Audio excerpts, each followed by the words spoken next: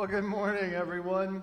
Welcome to First Christian Church. We're so glad that you have tuned into this time of worship. Glad that you are with us. Let us know that you're here with us. You can do that in any number of ways. You can leave a comment. You can hit that like button. You can send us an email, a text, a letter, whatever you want to do to let us know that you are with us on Sunday and that you're with us throughout the week as well. We have a number of announcements to share with folks. We are sad to receive the news that longtime choir director from years and years ago of First Christian Church, Dorothy Sarver, died this past week. And so we extend our deepest sympathies and condolences to the family and friends of Dorothy Sarver. And we ask that you keep all of them in your prayers as they grieve this loss. I believe calling hours for Dorothy are today from 2 to 4 at Newcomer, and then a funeral service is tomorrow. I think you can find more information about all of that online at the Beacon Journal. Some things going on in the life of the church. The youth group is going to be meeting again today, right after church, around 11:30 until 1 o'clock this afternoon. We invite all youth that are able and want to come out to youth group to do so. Bring a lunch with you. We will eat our sack lunches together outside, and then we're going to do a few things, including playing a fun game of Human Battleship. And so for those of you that want to see what that is, well, tune into Facebook or Twitter later on. You'll see some pictures as well. And then later on this afternoon from 4 to 6 here at the church is our Loaves and Fishes monthly free dinner. That is a carry-out drive-through. So if you want to come by and grab some dinner, you can do that. You can help out. Volunteers are always needed and appreciated. So if you got some time this afternoon to do that, you can come by for Loaves and Fishes from 4 to 6 here at the church. And then take note that next Sunday will be another installment of our church family fun night from 7 to 8 here at the church. We will be up at our Vesper spot and in that green space there just to the north of the parking lot. We're going to actually have several fires. We're going to have so that we can have as many folks as we can here, but everybody can have some space around a fire. We invite you to bring a chair and anything that you would like to roast over that fire. It's just going to be a time of fellowship around some fires next Sunday evening, 7 to 8 here at the church for another church family fun night. I hope you'll make plans to be a part of that.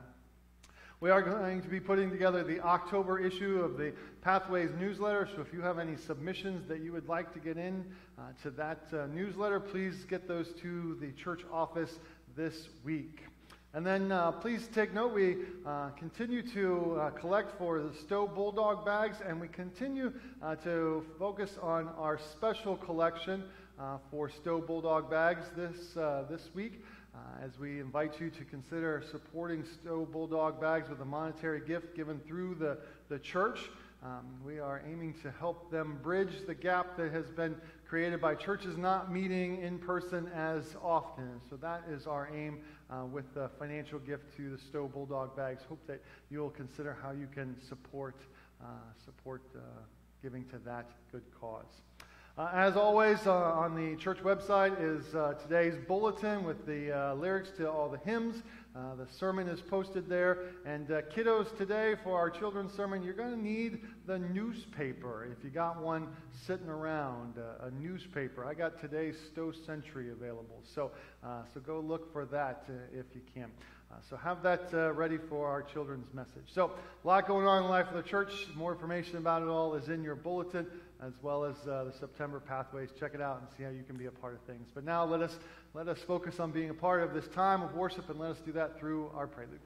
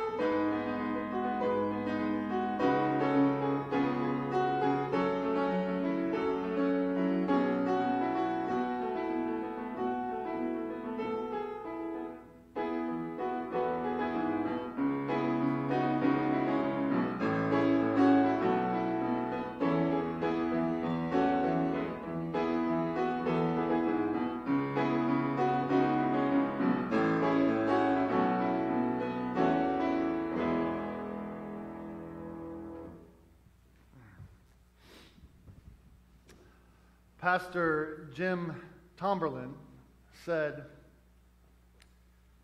"We have made Christianity a building-centric faith. But buildings don't reach people. People reach people." I appreciated that quote this week because as we continue on in this COVID season where we are not meeting in person like we want to and like we normally would, it is important for us to remember that buildings don't reach people, but people reach people. I've said it before, and I'll say it again. Throughout this COVID season, the church has never closed. We have remained open the entire time. We may not be coming to our building like we want to, but the church is each one of us. And the church is always open. And the church is always to be sharing the love of Christ to everyone. When we worship, we prepare ourselves to be the church. So let us focus on this time of worship. Let us open ourselves up to God's presence and let us know that we are being prepared here and now, wherever it is that we are, to be the church later today and throughout the entire week. So let us prepare to be the church. And let us do so as we worship. And let us continue to worship as we sing together. Come, Christians, join to sing. Let us worship.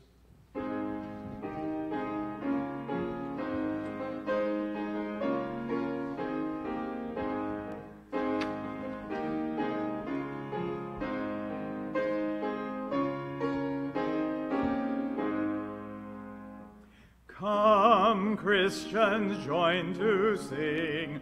Alleluia, amen. Loud praise to Christ we bring. Alleluia, amen. Let all with heart and voice before his throne rejoice. Praise we with grateful choice. Alleluia, amen. Come, lift your hearts on high. Alleluia, amen. Let praises fill the sky. Alleluia, amen. Christ is our guide and friend, on whom we can depend. His love shall never end. Alleluia, amen. Praise yet our Christ again. Alleluia, amen. Life shall not end the strain. Alleluia, amen. On heaven's blissful shore, his goodness will adore, singing forevermore. Alleluia, amen.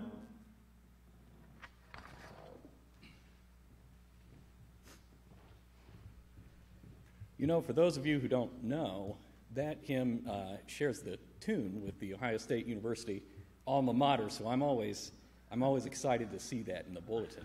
Was that intentional this week? Because we got news that we're going to have Big Ten football after all? Well, yeah, it wasn't a coincidence. It was divine intervention is what it was. Let's pray. Heavenly Father, as we gather this morning to join together in worship, we lift up our voices in praise and thanksgiving. We thank you, Lord, for the wonder of your creation. May we never fail to appreciate its beauty. We thank you, Lord, for this day. Help us to make the most of it and to make the most of every day.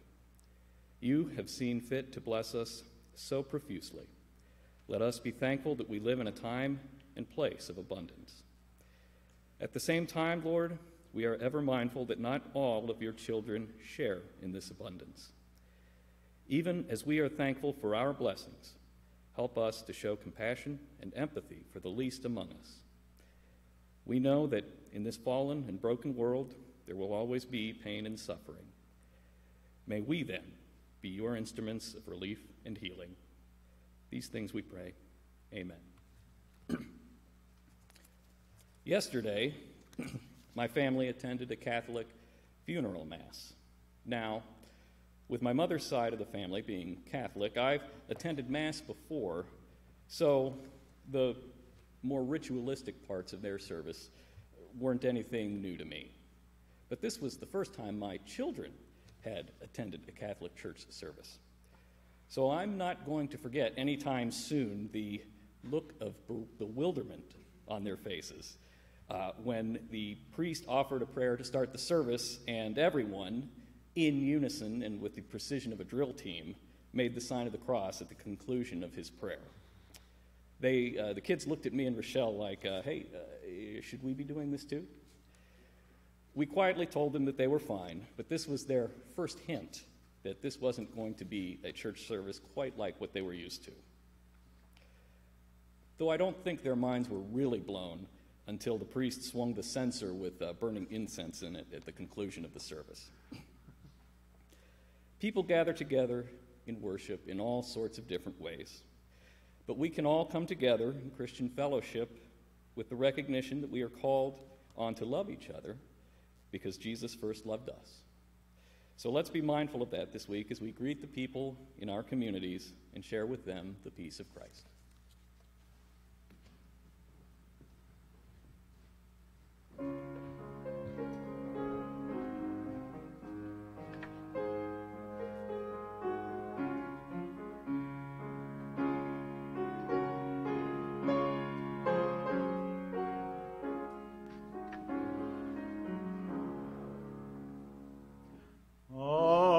To Jesus I surrender, all to him I freely give. I will ever love and trust him, in his presence daily live. I surrender all, I surrender all to thee, my blessed Savior, I surrender all to Jesus I surrender, humbly at his feet I bow, worldly pleasures all forsaken, take me, Jesus, take me now. I surrender all, I surrender all to thee, my blessed Savior, I surrender all.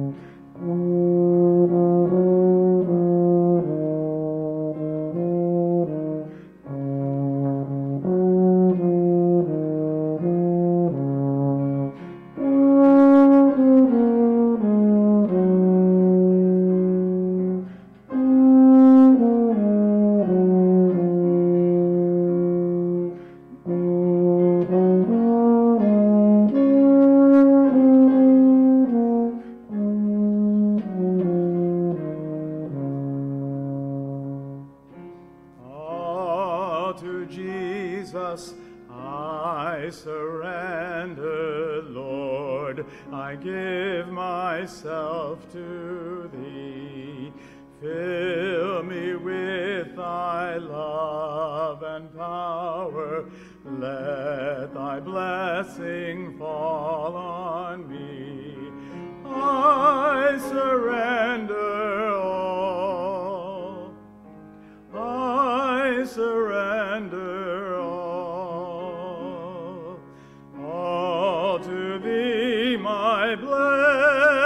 blessed Savior, I surrender all.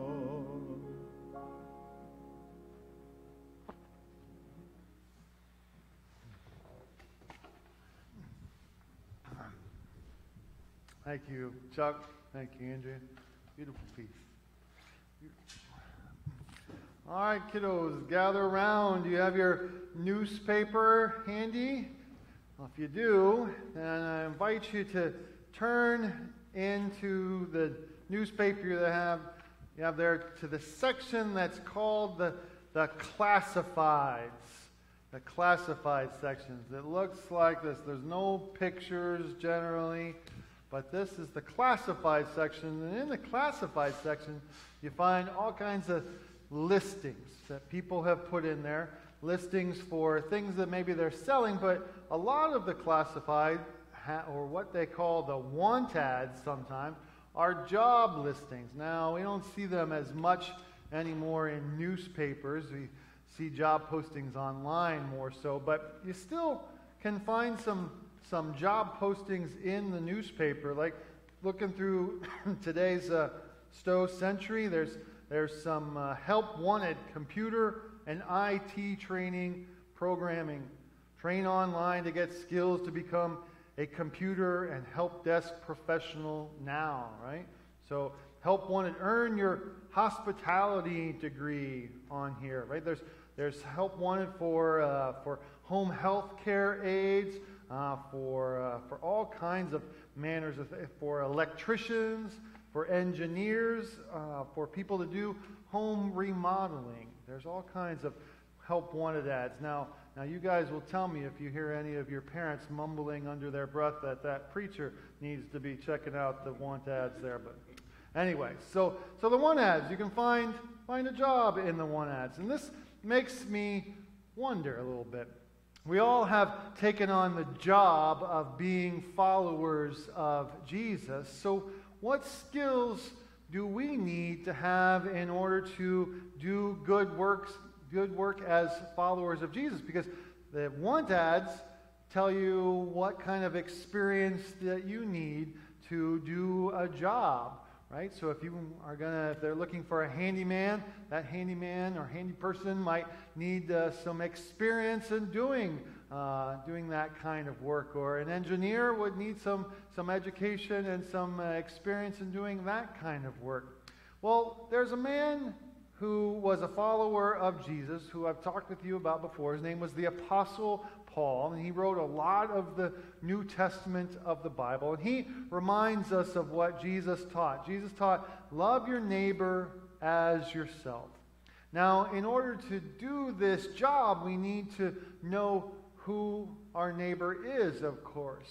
Is our neighbor the person who lives next door to us or across the street from us? Well, of course that's our neighbor. But is that the only person who is our neighbor, the people on either side of us or on the other side of the street? Of course not. Our neighbor is everyone, right? And so to do our job as followers of Jesus, we are called to love everyone. Now, is this an easy job? Absolutely not. It's a really, really hard job. But you know what? Anything worth doing is usually hard to do. But God gets that this is a hard job. And God knows we won't always do this job perfectly. But God promises to never, ever fire us from doing this job. And God promises to always keep training us for the job by loving us the way we are to love others, with compassion and grace, with mercy and forgiveness. So let's all know our job as followers of Jesus, and that's to always love. Let's pray together. Dear God, thank you for loving us. Help us love others as you love us. Amen. Thanks.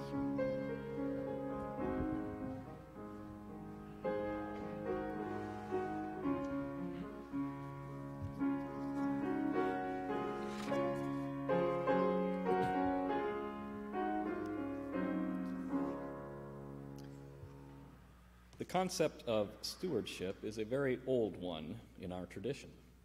Indeed, in the creation story, consider that when God put Adam in the Garden of Eden, it was to tend to the garden. And when he made Eve, it was not just to be Adam's companion, but also his helper. I don't know about you, but when I think of Adam and Eve, I tend to think of them as lounging around in paradise without much of a care. Instead, they were given a job to do, the job of being good stewards to God's creation. And so it is with us.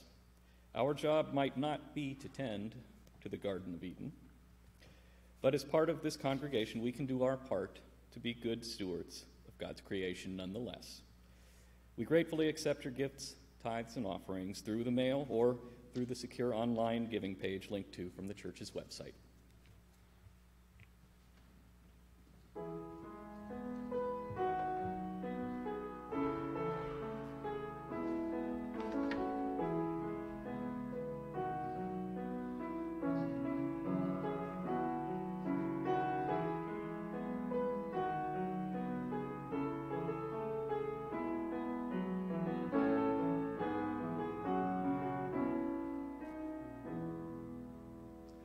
Lord, you are more precious than silver.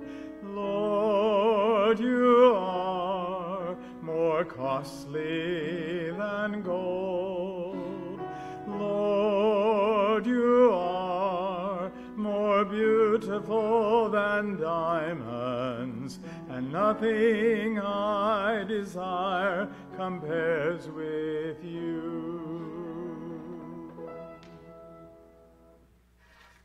Let us pray. O Lord, we humbly offer these gifts to you and ask you to bless them. We pray for the discernment needed to ensure that this offering is put to the best possible use. May we be effective stewards of these gifts so that we can use them to be effective stewards of your creation. Amen.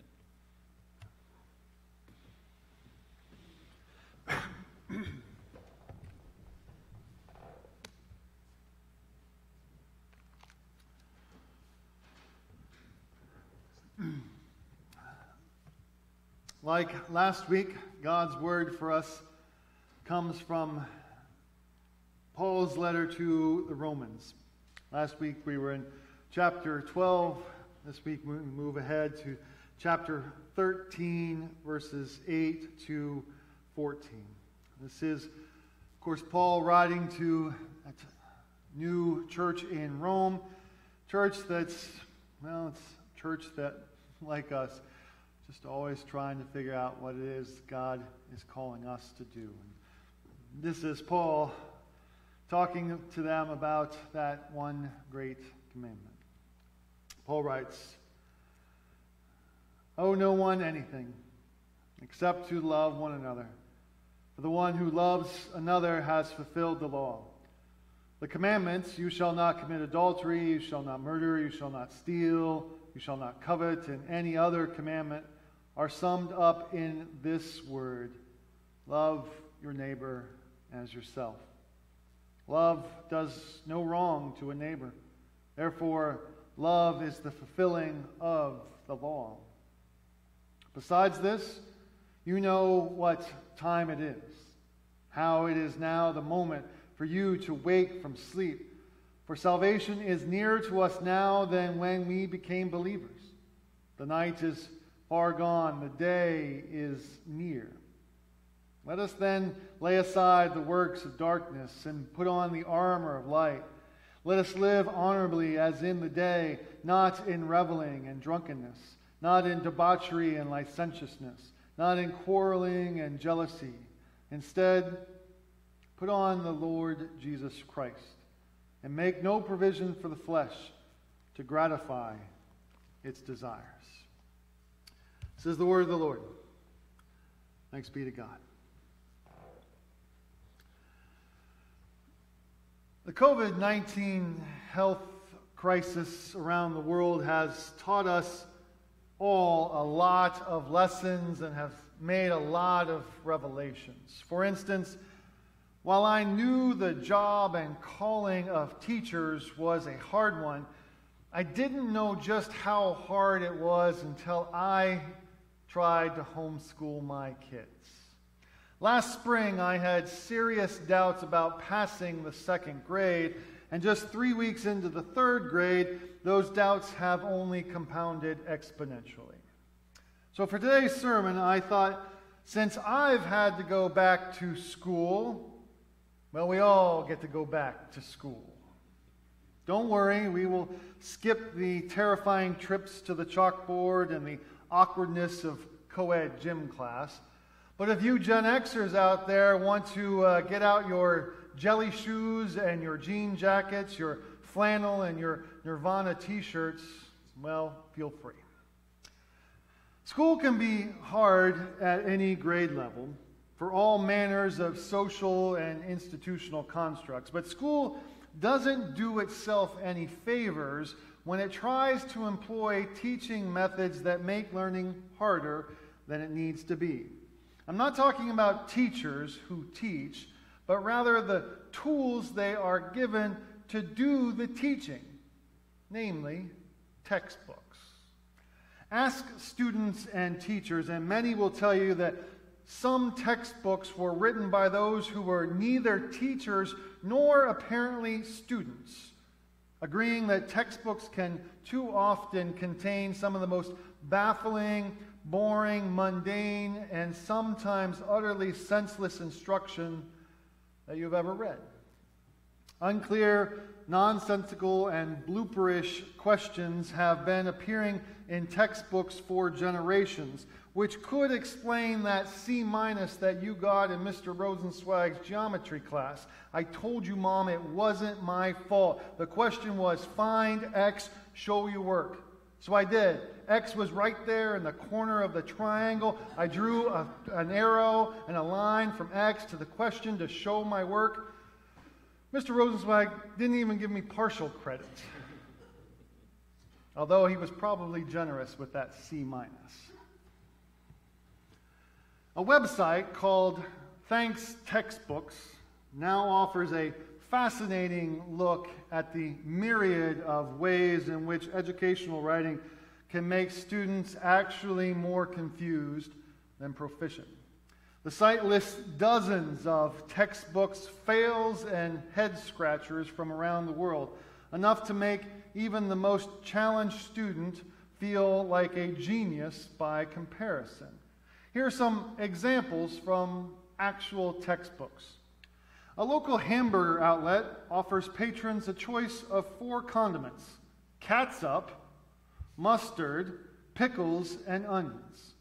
If the condiments are added or omitted in random fashion, what is the probability you will get one of the following types: catsup and onion, mustard and pickles, or one with everything?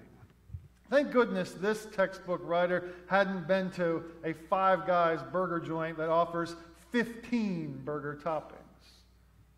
Here's another one. Frank ate 12 pieces of pizza, and Dave ate 15 pieces. I ate a fourth more, said Dave. I ate a fifth less, said Frank. Who was right? I think the real question here is, with that kind of pizza consumption, who has the higher cholesterol? Then there is Susie and Carl, who are playing a game with complex numbers. If Susie has a score of 5 minus 4i, and Carl has a score of 3 plus 2i, what is their total score? I have no idea. But I do know Susie and Carl need to get a more fun game to play. I don't know, maybe try Candyland or Chutes and Ladders, Susie and Carl. Give it a try. It's almost as though these textbooks were written by... It's almost as though these textbooks writers live in a different world than the rest of us. A world where someone orders random condiments on their burger, where eating 27 pieces of pizza is normal, and where the goal of childhood games is to have as little fun as possible. There's no wonder students look at this stuff and exclaim, "I'll never use this." You may not remember the last time you played a game with complex numbers, if ever. But still, there are certain pieces, of course, of our educational upbringing that are both useful and necessary to our daily life.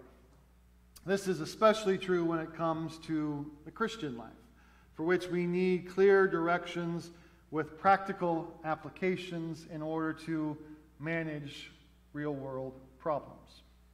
Fortunately for us, the Apostle Paul gives us his letter to the Romans, which could be considered a textbook for the Christian life. But Paul wasn't simply dreaming up problems for his churches to solve. In fact, Paul often answered questions the world didn't know they needed to ask.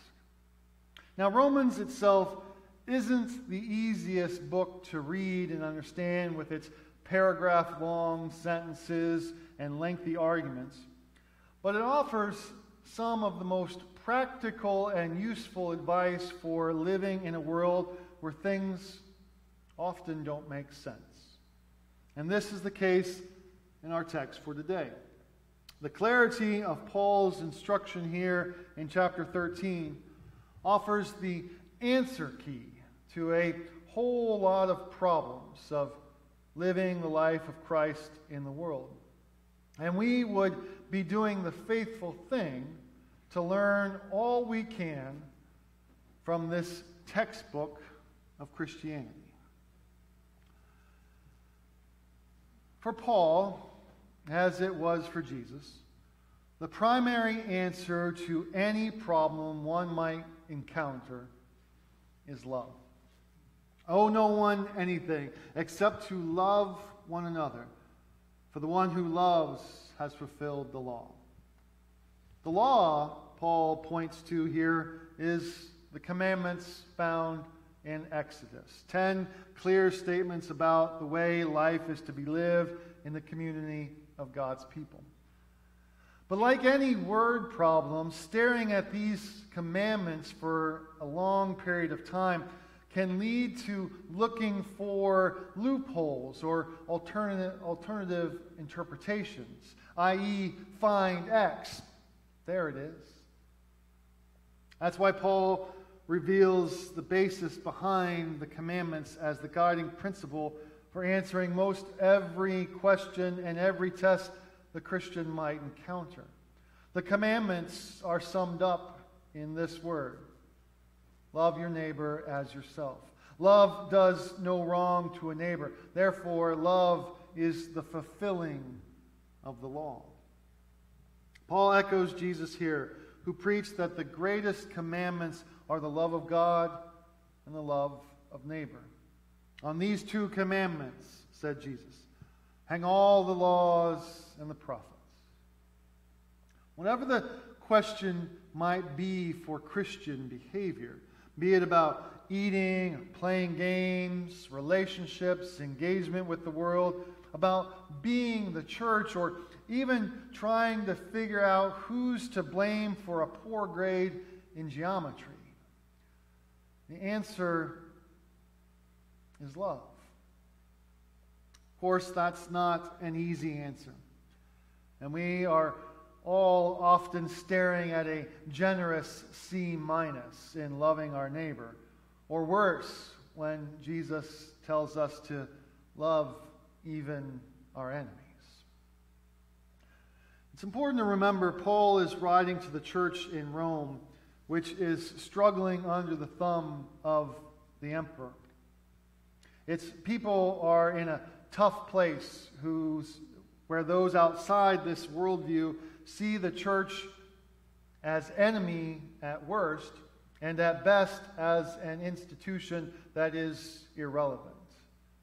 As a result, the Roman world would be hostile to Christians for some 300 years. But even then, Paul says the answer to the questions on this civic test is love and respect. Even when confronted with the power and injustice of the world against them, the Christian's answer must always be love. Now, this isn't, though, a squishy, meek kind of love Paul is calling for. No, nor is it a quantitative one like another textbook question that asks the ratio of hugs to kisses at the family reunion was 4-1. If there were 148 hugs, how many kisses were there? Well, there were 37, but way less if Aunt Gertrude forgot her teeth. Rather, the kind of love Paul is talking about is the love that forgives rather than retaliates, that promotes peace instead of conflict, that bridges differences instead of making a wider gap. In fact, Paul says we need this shorthand answer of love for most questions because time is running out. Besides this, you know what time it is, how it is now the moment for you to wake from sleep. For salvation is nearer to us than when we became believers. The night is far gone. The day is near. Like a student watching the clock while taking the SAT, Paul sees that time is nearly up for the present world. The day of the Lord, the eschaton, is close at hand, the day when every person will be called to account for their deeds. Paul is instructing us to stop deconstructing the question and get busy showing our work. Let us then lay aside the works of darkness and put on the armor of light. Let us live honorably as in the day, not in reveling and drunkenness, not in debauchery and licentiousness, not in quarreling and jealousy. In other words, live now as though you've already passed the test. Students who envision themselves being successful and who put extra time into study tend not to be surprised when odd or anomalous questions appear on a test. Paul invites us to likewise engage in good habits that lead to success, in contrast to those who are lazy and licentious, who will flunk the ultimate final. This is Paul's textbook advice to those of us who are confronted with strange questions and hard situations every day. What's the right answer when your boss treats you unfairly? What's the proper response when your friend gets the scholarship you thought you deserved? How do you be a neighbor to a neighbor who has a political sign that differs from yours in their front yard? What do you do about the fact that there are some people who you don't like and some people who don't like you? How do you respond to a problem with one of your family members? What do you do when your character is misjudged? What do you do when you are in a tough place and those around you come at you as your enemy? The broader answer is never easy. But the answer always begins with love.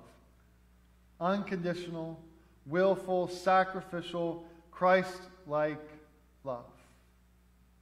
Start there, and the rest of the answer becomes much clearer. So let love be the answer to all the tests of life. And let us use our lives to show our work. Because when it comes to the tests of life, love is textbook Christianity. Amen.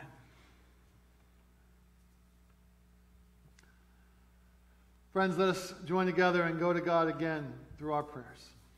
Let us pray.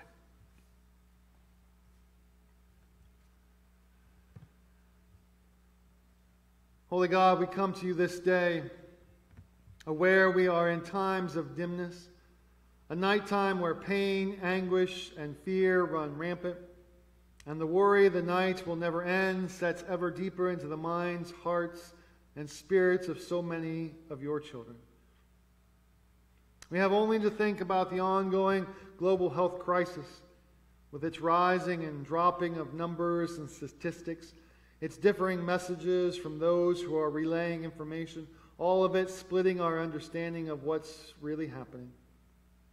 We have only to think about the ongoing effects and devastating impacts of Hurricane Sally and the people who've had to first endure its power and now have to sort through its destruction. We have only to think about this political season and the divisive unrest it contains, along with the vicious attacks from all sides, both verbal and physical. We have only to think of the civil unrest and the conflict between those fighting to be heard and those who don't want to hear. Holy God, we know the answer to each of these dim and cold situations and so many others. The answer is your love. Your love available to all. Your love that we know has been instilled in each of us in your church. This is what the world needs. So we pray you help us to share it in every way we possibly can. Through your love that we share, may there be no more gloom for those who are in anguish. Through your love that we share, may you lift away people's burdens. Through your love that we share, may you remove that which oppresses the lives of so many of your children. Through your love that we share, may you give courage to those who are lost and consumed with fear. Lord God, your love calls us forth to follow and serve you. Your love shines for all to see in this world. May we reflect your love in our lives, in our service, in our words, and in our deeds.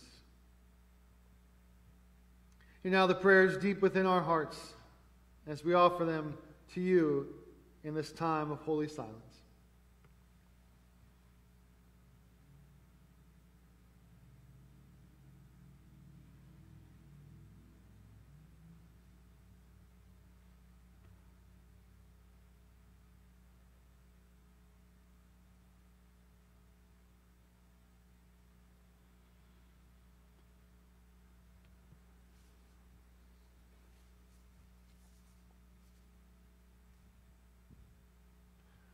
All this we pray in the name of the one who showed us how to love, Jesus the Christ, who taught us also to pray, saying, Our Father, who art in heaven, hallowed be thy name. Thy kingdom come, thy will be done, on earth as it is in heaven. Give us this day our daily bread, and forgive us our debts, as we also have forgiven our debtors. And lead us not into temptation, but deliver us from evil. For thine is the kingdom, and the power, and the glory forever. Amen. Friends, let's gather together our elements as we gather together around our Lord's table to share with one another in God's holy communion.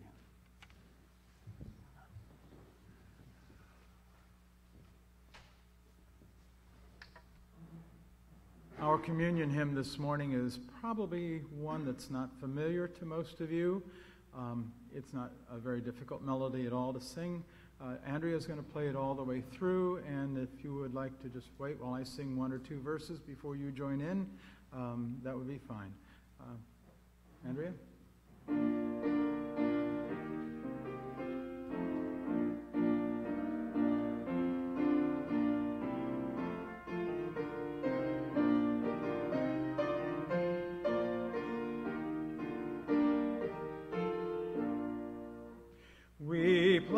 Upon your table, Lord, the food of life, the bread and wine, as symbols of our daily work, according to your grand design.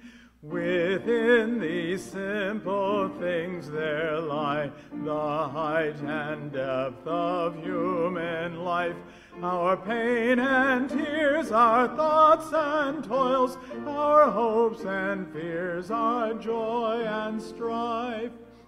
Accept them, Lord, they come from you. We take them humbly from your hand. These gifts of yours for higher use we offer up as you command.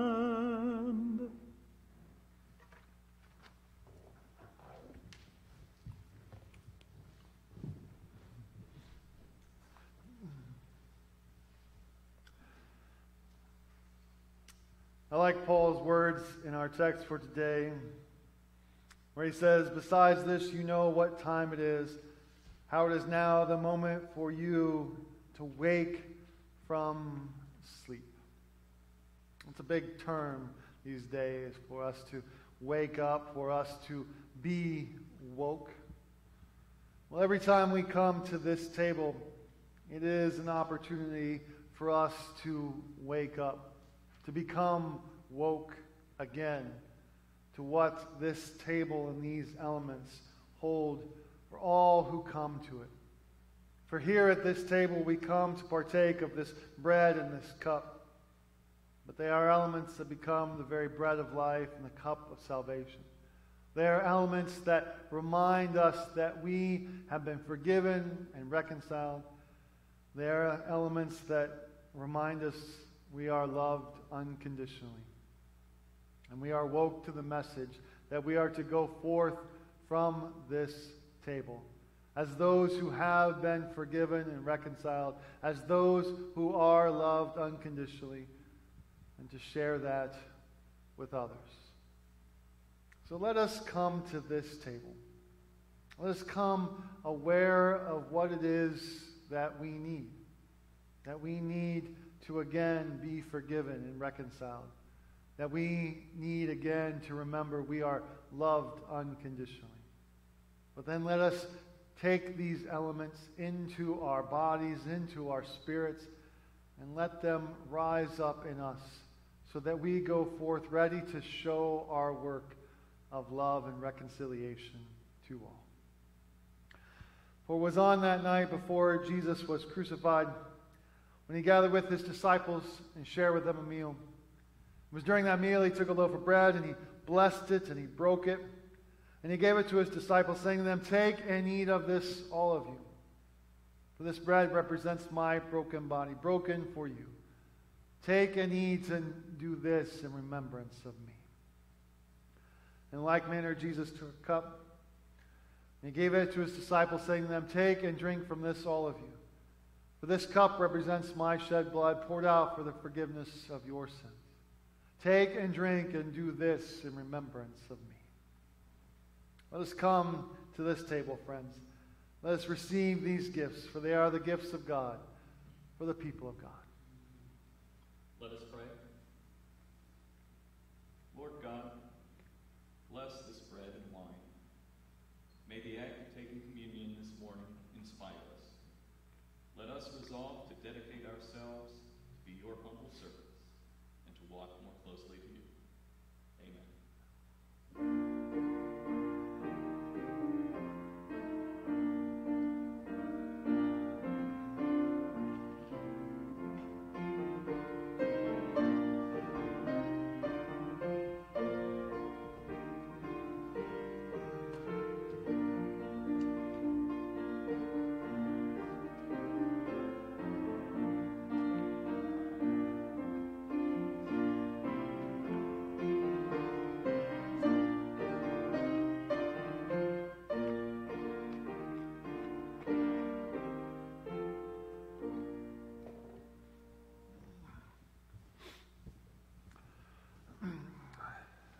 Jesus is always inviting us to follow him. So let us all hear again and consider that invitation. How will we respond? How will we respond to Jesus' invitation to follow him, live like him, and love like him? Let us consider how, as we join together in singing our hymn of invitation, number 602, O Master, let me walk with thee. Let us sing.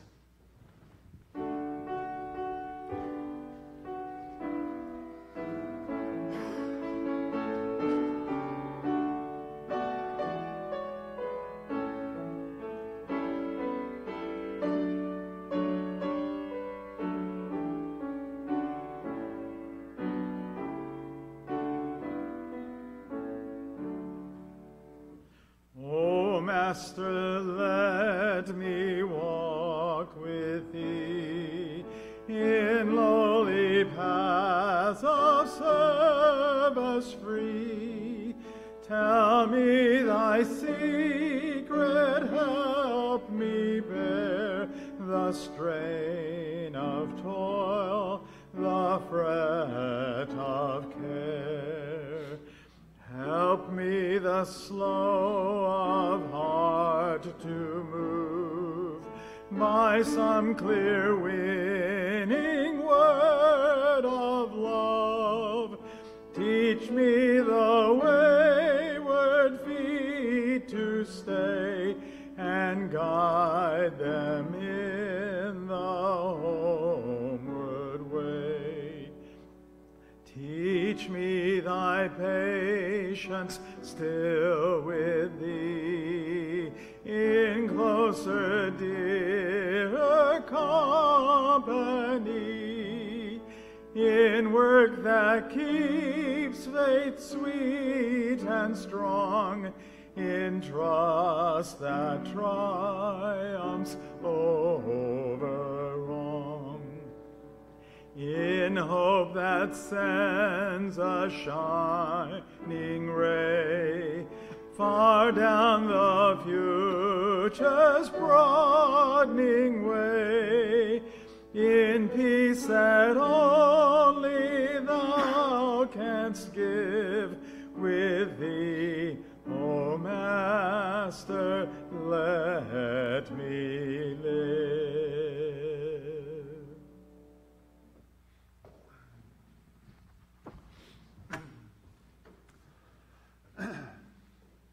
You know, I don't know that I have ever used geometry since I took geometry in school.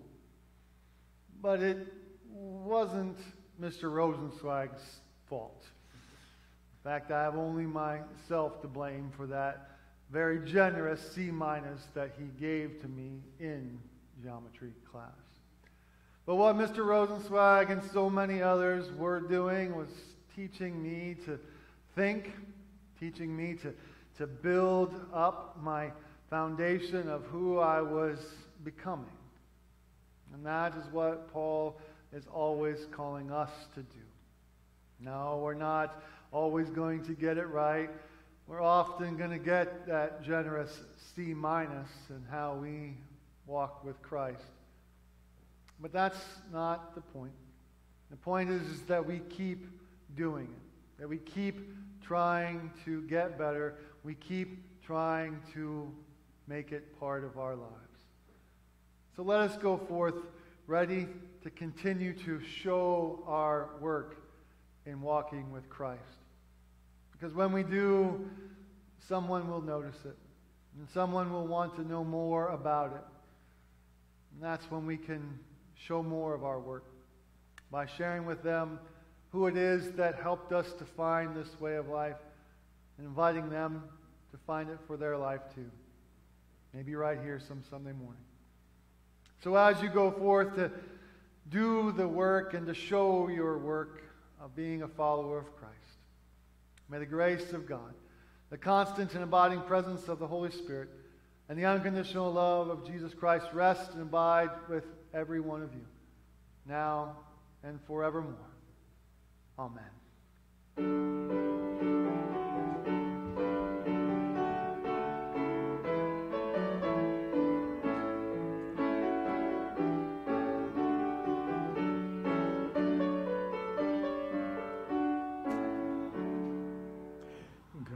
not dismiss us with your blessing.